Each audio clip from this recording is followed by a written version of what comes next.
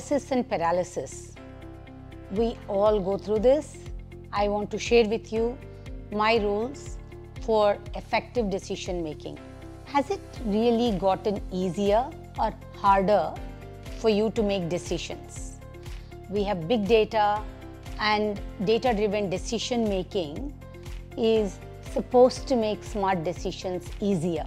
But has it gotten easier or harder for you to make decisions? It's possible that drowning in data and this endless probability analysis, we are actually more paralyzed to make timely decisions or effective decisions even. Decision making at best is always imperfect. I'm not advocating haste. However, without doubt, overthinking certainly kills our productivity. We all know Steve Jobs wore his trademark turtleneck shirts, supposedly to not waste time thinking about what clothes to wear in the morning. I think back fondly to my school uniform days where start of the day was simpler. Now, all of us with our brimming closets, we have the paradox of choice. It pervades really all aspects of our life. A quick Google search I did on analysis paralysis itself pulled 1 million resources. We really have to reduce the data sets and decision-making boundaries to lower our anxiety and improve our productivity and be able to drive decisions.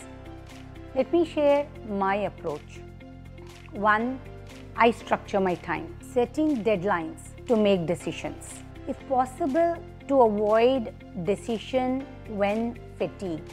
Decision fatigue is a real thing and it's a recipe for poor judgment. Stop, take a break if you're not able to make that decision. Don't do it in a hurry, though setting time boundaries are also equally important. I don't know about you, but for me, it helps to talk through with others. It's not only for feedback, it is also an iterative process to clarify my thinking and arrive at greater clarity of decisions. Something that's very important to me is to own the decisions once made. You can only look forward and there is no purpose to looking backwards. There are small and big choices in our life. At times, we don't differentiate between that. Be mindful. Stop sweating the small stuff. It doesn't matter. Focus your energy in maximizing your big choices. If decision making is hard, seeing it through is even harder. This is where our willpower to perfect our decisions. So please remember, making decisions is no different than exercising a muscle.